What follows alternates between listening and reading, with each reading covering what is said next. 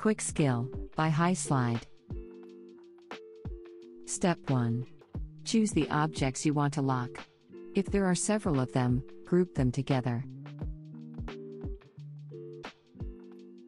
You can use scaling, and set the scale of the working area to 10%. This will make it easier to set the maximum size of the rectangle shape. Step 2. Create a rectangle shape. To do this, in the top menu select Home, Shapes, Rectangle. Draw a rectangle that is larger than the working area of the slide. Step 3. Right-click on the rectangle, and open the context-sensitive menu, and choose Format Shape.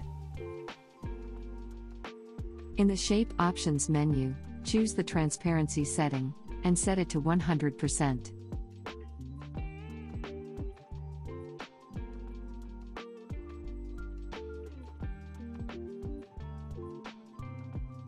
Now, all the objects you have moved to the background with Send Back will be unavailable to you by mouse click.